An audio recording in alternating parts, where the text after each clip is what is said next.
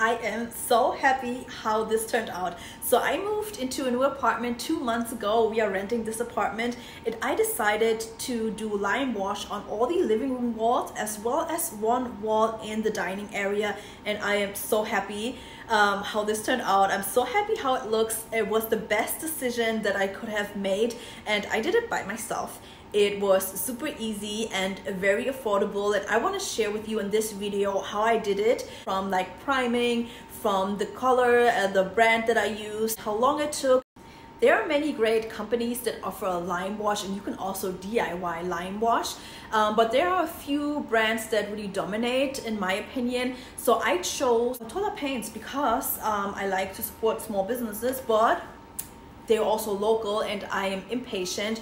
And I was like, instead of having to order samples and swatches, I can just literally go to the shop and look at the colors there and talk to the professionals if I have questions. So that is what I did. I'm going to show you guys some clip of the shop, which is like really cute. So that's why I chose Portola Paints. They ship. Don't worry, I will have their website in the description. And like I said, you can order samples and swatches, which I highly recommend if you have, you know, a little bit more time before you have to finish your project. Definitely order some of the samples so you are really sure. So these are actually all the materials that I ended up buying and needing. So 2 paintbrushes. The blue one is crap. Do not buy it at all. Don't buy it.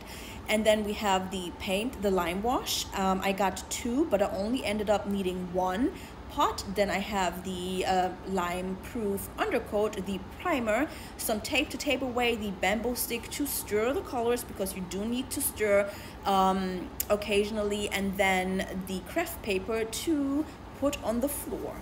So it took me 2 days because I started in the middle of the day instead in the morning, and I managed to do the primer and the first coat before I ran out of light.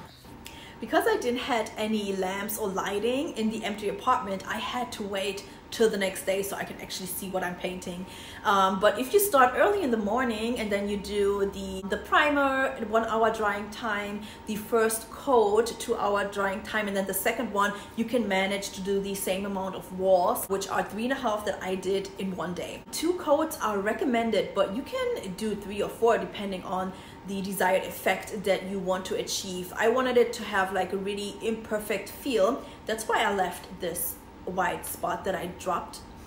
I'm not changing it because I really love that it gives the wall a really imperfect look. It's always recommended to use a primer, which I did for all the walls besides of one, because I'm a rebel. But yeah, I bought the primer and it applied white. It was somehow harder to apply than the LimeWash, or maybe it wasn't like that much fun, that's why it seemed like harder. But yeah, it is recommended to use a primer, and I will link the primer down below. I didn't do it for one wall, for the last wall, because I was like, does it really make a difference? And honestly, I don't see a difference. But it is recommended to use a primer from professionals, and I'm not a professional, so use the primer for all the walls. Don't listen to me. I'm just telling you, I left one wall not primed and I don't see the difference. Super important. I freaked out, even though I knew it, but then at the same time I freaked out because I'm just someone who freaks out. But it applied 10 times darker. But LimeWash always applies 10 times darker, and when it dries, it gets brighter. So this is how it looked when I applied it, and I was like, oh please no. But then when I moved on to the next wall and the other wall was already drying, I was like, okay, we are safe. This is working out, Denise. Calm down, relax. This is how it's supposed to be. And it turned out beautifully. So be aware that it will apply really dark onto your wall, but it will get brighter. So of course I watched some YouTube videos before I started. So I saw like all these amazing videos, and then the cloud technique. So I went into the shop to Portola Paints, and I'm like, oh okay, I want this color, and okay, we need a primer. And I'm like, okay, I'm gonna apply it with the cloud technique. That's what I told the guy who worked there. And he's like, Yeah, no, please don't. Please don't do it because we don't recommend it. We recommend you starting from one side and then moving along to the next side so it can dry evenly, and then that's how we just recommend it. If you use our products, please don't use the cloud technique. So I'm like, okay. I mean, if this is what you guys recommend, then that's why you're not seeing me doing the cloud technique, because this company that I chose the color from, the LimeWash from, recommended to not do it that way. But you will see other brands that say for their LimeWash, it's best to use the cloud technique. Let's start by addressing my biggest mistake so you don't do it. I did not use enough product on the brush while applying, and that's why you see here in the slow motion, you know, how dry it is, and that made those brush strokes so visible. So I think recommended is to have at least, you know, 2 inches of your brush covered before applying it onto the wall, so you don't run into that issue, and then to obviously reapply as often as possible. So if you run into the same issue that I did, don't worry, it can be fixed.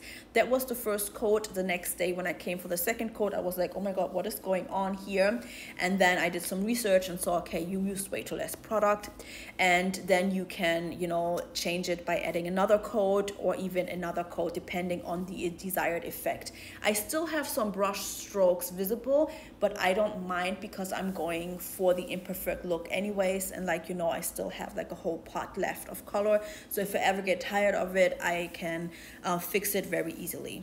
So LimeWash is painted on with a brush. You don't use those paint rollers, and you do it irregularly with the X strokes so that you can create those, you know, shades and depth in the LimeWash that we are looking for. 2-hour drying period is enough for the Patola LimeWash. The second day, and I wanted to show you the first coat after drying, and you can see the brush strokes clearly, but I love the color. And then I promised you the wall without the undercoat, and it's getting 2 coats as well, but you can already see just from using 1 coat how beautiful the LimeWash reflects natural light, and how many different, you know, layers and like it creates. It's so beautiful. So, but yeah, I started with the second coat, and then I remembered, hey, I need to film this to show it to you guys. But you see the corner, and you see that the strokes aren't as visible because I'm using more product. So yeah, huge mistake, but fixable. Same wall, but 2 coats. You see some darker spots, so that's an indication that it hasn't dried completely, but the brush strokes are not visible anymore. And this is the final color, and it's pretty. So this is how I did it. You see, it was super easy, and it went super fast. This is how it turned out, and I hope that the video helped you decide to, you know, LimeWash some walls in your home, or maybe you say it's not for you. But either way, I hope that the video helped you decide one way or another. If you like the video and you want to stick around and support my channel, then hit the subscribe button, and I see you in the next video.